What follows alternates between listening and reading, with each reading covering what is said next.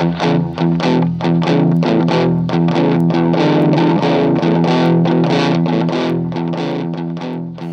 it's Gary Fox, and we are going to revisit Hatch again. I got a letter from an email from a listener or watcher of these videos, and he's having problems. He's doing a floor plan of an existing house or building, and he's having problems with hatching. And I know all about that because I've had exactly the same problems myself in the past. I can't say I know all about his, but I did the best I could to help him out. So I'm going to share this with everybody. Okay, often when you're doing a floor plan, you got the inside dimensions of a room. So I took some inside dimensions of a room here, one that I'm currently working on. And I didn't draw all the closets and the doorway and the window. That's just added complications for our purposes today. So I just drew a box. And I got it in American dimensions because, by God, I'm an American. No, it's just it's the way we do things here.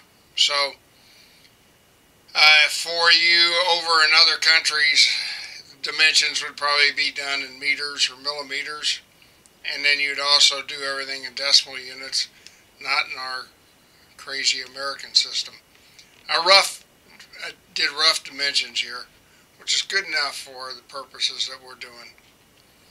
Okay, often you do the inside dimensions of the room, and then you're going to offset, what I call offset, draw a parallel line to show the actual thickness of the walls.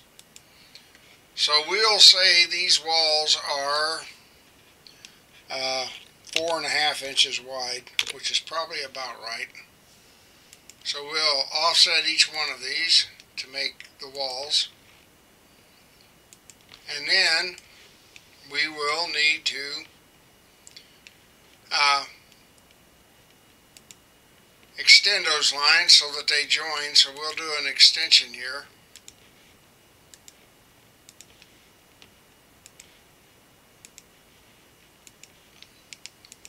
But then here's what really usually bites you in the hindsight, is that often you've extended these lines this way.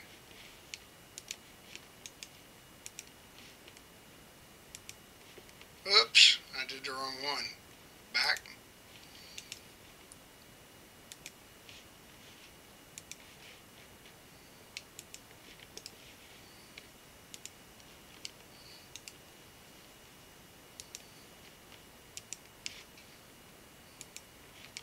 And so now I've got nothing is really a closed entity here, or it's hard to get a closed entity, and I got one more to extend, 2 more lines to extend, one more side. Because I've got these overlapping lines, or these corners, and I kind of showed that in the video. The problem was that what I did in my previous hatch video, I used rectangles to do this. Okay, none of this will really want to hatch, and if we tried to do it, let's say I want to hatch this wall right here, the one to the right, and I'm going to use solid hatch.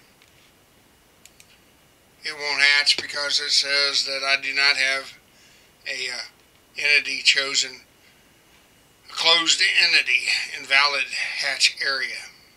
Okay, I'm going to show you a couple workarounds. Now you got 2 corners for each wall, and what I'm going to show you on the workarounds here is only 1 corner. You just have to remember that you'd have to do it for both corners for a particular wall. And you may want to do this with these overlapping lines because, for instance, let's say this wall is connected to a bathroom and it might be a 6-inch wall instead of a 4-inch wall, so it allows time spacing for the plumbing.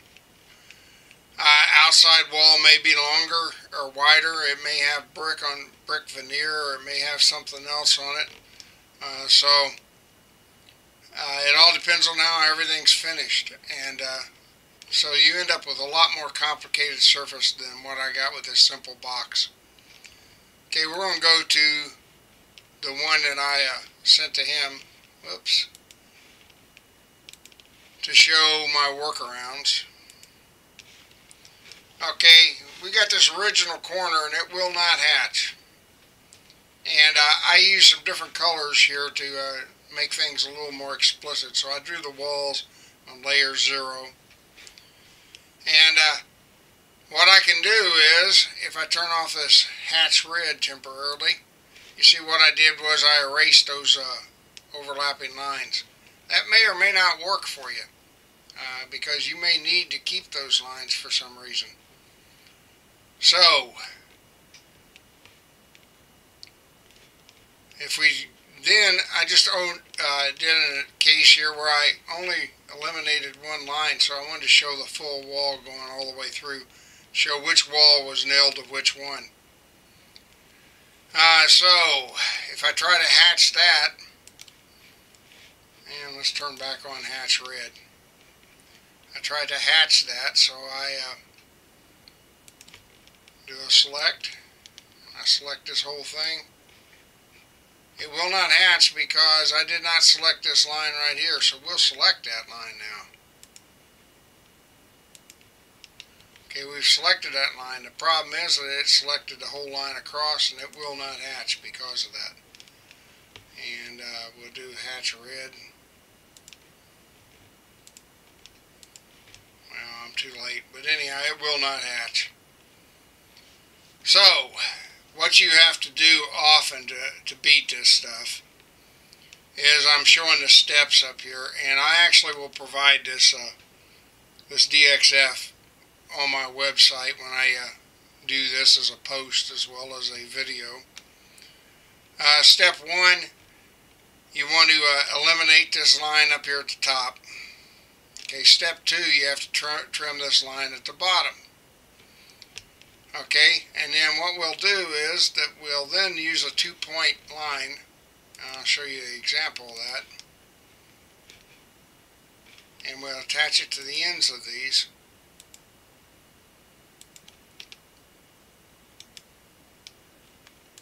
And I create that green line right there. I'll undo that to leave this back the way it was originally.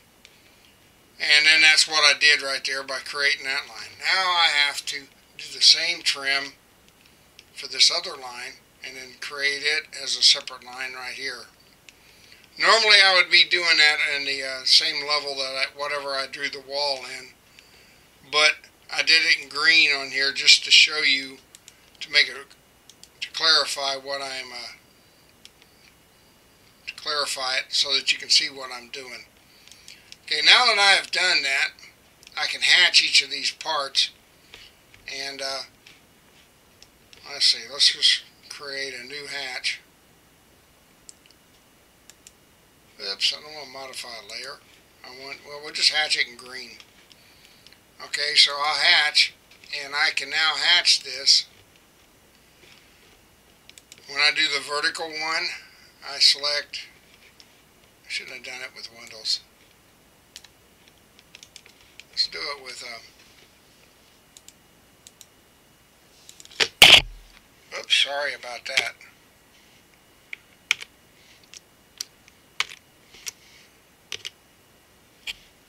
Control K. Okay, now let's select it, hatch, select the parts, and you'll see I have to select these two small lines right now. Now I have a closed entity, and I can hatch it, and it hatched. Okay, let's undo that hatch, and now if I want to do the vertical or the horizontal part, I can do the same thing. I select the 4 sides, and I can hatch that. So that's your workaround. It's a pain when you're doing a whole big layout on a house. all your windows, usually you draw those with a little bit of wider offset to show the window frames. You do something to denote that it's a window there. And that means that you're going to have to break every one of those lines. It gets old in a hurry, but it is just the way it is. And that's my experience. Doing a layout on a house, a floor plan on a house, is not a lot of fun. But, hey, it's something to do, I guess, right? So, appreciate you listening. Hopefully you got something out of this, and hopefully it answered some questions that I didn't answer before. Again, this particular DXF, which is called Hatch Revisited, will be available on my blog, and I'll have a link at the bottom of how you can get to the page. Unfortunately, you have to go to the page and then click on the particular DXF there to download. I can't send you directly to the DXF from out of the site. It's something the way WordPress works. So anyhow, this is a way of getting it done, and appreciate you listening. Have fun. Sometimes this is a glass of wine can help make this stuff tolerable, but it's a whole lot better than hand drafting. So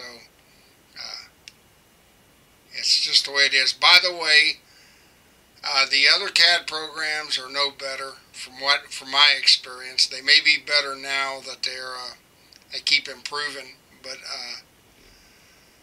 the fact that you're using a free CAD here with LibreCAD is not what the problem is. It's just a problem with hatching. The computer doesn't know what an area is when you have these lines like this over here. So it's just part of it. Now I'm sounding like it's just tough up. Well, no, it's just, hey, it just is the way it is. Appreciate you listening. This is Gary Fox from Create and Make. Hopefully you got something out of this.